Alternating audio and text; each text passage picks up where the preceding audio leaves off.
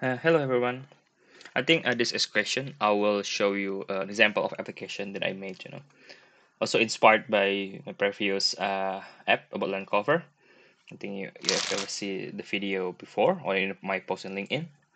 So it's about land cover, but for now it's mostly on world population. So I'm using this data from our engine GHSL, Global Surface Population, which show population of the world. um, for 1975 up to 2030. I mean, of course, 2025 and 2030 data is projection, not the truth. But still, we can still use that to to do something about it. So, uh, I developed this application using Next.js for the whole application, Maplibre for the maps, or engine for the back end to calculate show the layer. So I didn't export any layer at all. So this from our engine, I can just generate it. So basically, in my script, every time we call the image, the data, I just call to our engine, right? Like this script, and it will show, call to our engine, then generate the URL that can add to the map library, which if you see in my script is about here. So I call and make a new source using that test URL. So here's the data. What this app can do basically is that, of course, you can show the image. No, I mean show the image. For example, I think this is for 2020 population of Jakarta. And you can also click to see population for for each place and like this. So in this one block there are about like 100 people. If I click block here maybe there's no people at all. Maybe it's a river or something. So yeah. So make legend here that so it's when it's white it's have a lot of people. If it's green it's medium. Black there's no people at all. You can do it in the whole region of the world. For example, I live in Ada here. If I click uh, in this, I forgot where Ada is here. No, it's not. No, it's this ultra. Here. This is 80. Benecom. If I click, for example, this Benecom, where I live, you see that this area have about 80 people per hectare. Oh, yeah, I forgot to say it's per hectare. Okay, remember. So about 80 people per hectare in this area region, and you can change the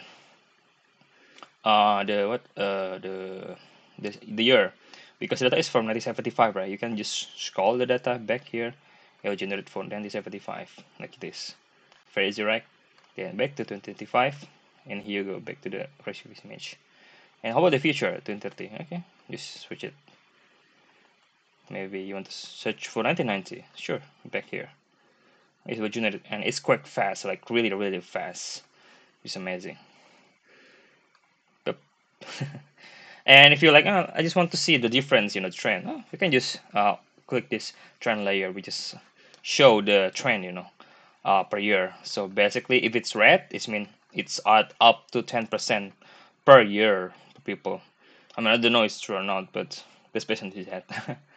But if it's like blue, it means that it's decreasing. I'm using minus 2.5% as a limit here. I mean, I'm not using the same value for ends for the subtraction and addition because some people add more than they are decrease. So makes sense to use the max value for the 10% and for the negative for minus negative 2.5 because not then the red will be too much.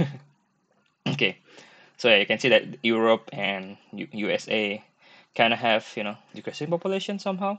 Also China, it seems people moving from a village to urban area. It seems so. Well, I think like Indonesia is increasing, mostly increasing. Now, for example, Java. Look at this. Well, although you can see some blue, right? Maybe in some village. Oh, actually, it's also decreasing in some places. Huh, I see. It's unique actually. Maybe it's they move to suburb or something. If I use it to go to the my hometown, Palembang, it's show sweat stable. So that's it. You can also instead of just clicking, you can also calculate like using the whole polygon. So let's say here, uh, you can just upload your polygon. I'm using here my my Palembang city border here, so I can calculate it here. It show, you know, the so if I calculate, you can see that it's the population per year, you know, like for example 25 is about 1 million, and now in 2020 it's about 2 million, which is about correct. You can also download the data if you want. Download data as GSV, you know, like usual. You can move it to your Excel or sheet, up to you. So yeah, that's the example of my application basically. I mean, you can use it. This is only a fun project that I developed. You know, it's fun to use our engine and, you know, web map to do something. So yeah, when you calculate, basically it send also a post or send a value, usually send a geometry to the server or engine. Then we do a radius region, you know, radius region basically to sum the value of the area. Then we send it back to the front, and using Google chart, we can make some chart, you know, like the one I showed you before. So yeah, that's it. Here's the data source. In the bottom right back, you can follow them, or this data from our engine is the same source. So yeah, that's it. I hope this helped. Also, oh yeah, I also have the GitHub for that. Uh, you can just clone it. It's okay. I allow it.